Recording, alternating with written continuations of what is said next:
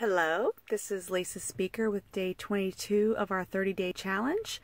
It's a Saturday morning and I have a friend with me in the car. Hopefully he doesn't start barking if he sees a dog walk by.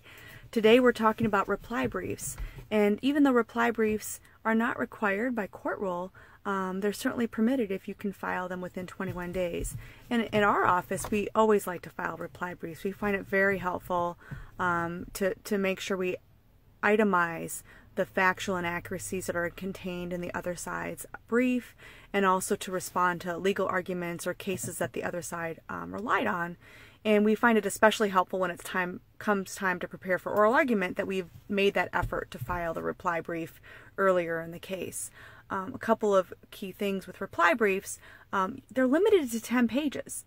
So we often find ourselves in a situation where we have way too much we need to respond to. We have to work on cutting it down to keep it to the 10-page limit. And the other thing is, you cannot do a stipulation to extend the time to file a reply brief. However, the Court of Appeals will generally accept a motion for up to 14 days, and that's under the internal operating procedures. That 14-day grace period by motion doesn't apply to custody cases, of course, because in custody cases you have to have good cause for any kind of extension. So hopefully those are a few helpful tips for you to remember as you're drafting your reply brief. Have a great weekend.